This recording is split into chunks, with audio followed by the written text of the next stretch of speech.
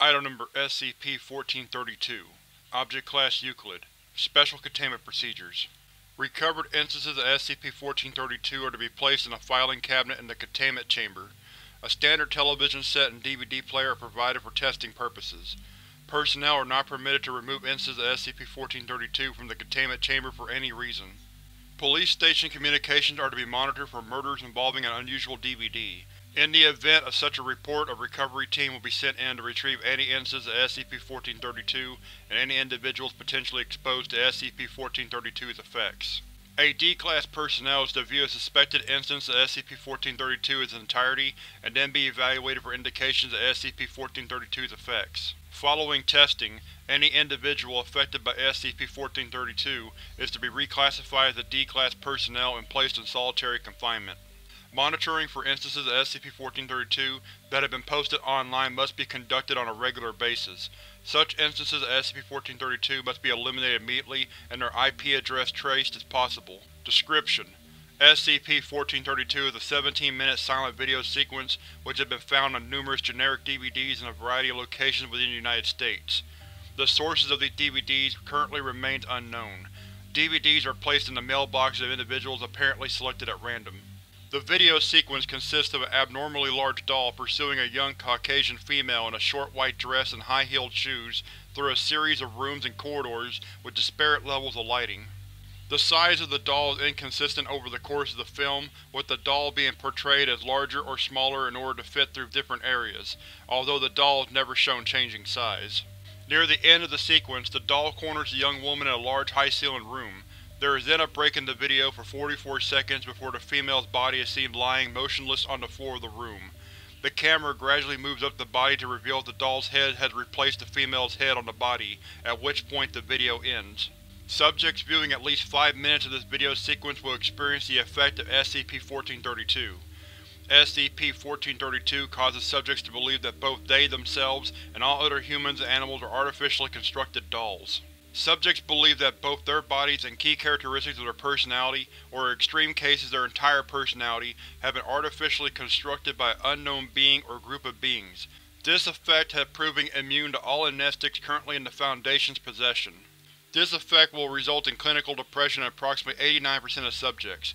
In addition, 73% of subjects will attempt to kill at least one other individual. If successful, they will then systematically dismember and/or disembowel the corpse of those they have killed in an effort to prove to others that they are all artificially constructed toys. Non-psychopathic subjects will exhibit intense emotional distress during this occurrence, but will invariably believe that this distress has been implanted in their personality by their creators. It is currently unclear whether this compulsion to kill others is a direct effect of exposure to SCP-1432 or a natural psychological reaction to SCP-1432's actual effect.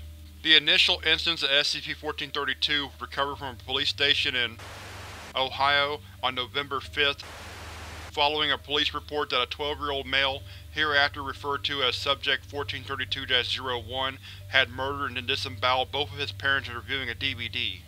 The Foundation recovered the DVD and Subject 1432-01, who was reclassified as a D-Class personnel after several interviews and extensive testing. Interviewed: Subject 1432-01. Interviewer: Researcher. Forward: this interview was the first conducted with Subject 1432-01 following the subject's initial containment. Begin log. Please state your name and age. I'm 12 years old. Very good. Now you believe that you're an artificial toy, is that correct? I am. You are. Everyone. Everyone I met is. Probably everyone is. I don't know.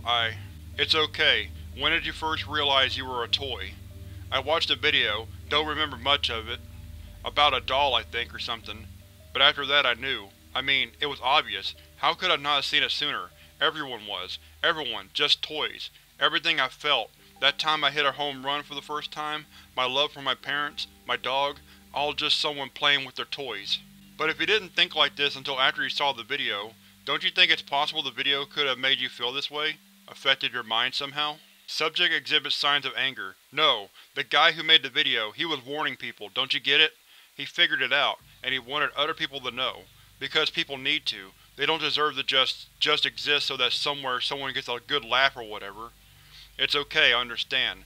So did you try to tell your parents about what you found out? Subject exhibits signs of extreme emotional distress. I did. They didn't believe me. I kept explaining it to them, but they just didn't understand. I had to show someone. I had to let people know. The only way was to… It could have just been anyone else. I wouldn't get the opportunity like I did with them, but… I understand. You had to do what you thought was right. Subject continues to exhibit signs of extreme emotional distress. They're so smart. They know the only way you find out is to show people what's really inside. So they put in this. They program you so that you don't. They make it so hard. It was all those memories, but I had to. I know. It's okay. Subject continues to exhibit signs of extreme emotional distress.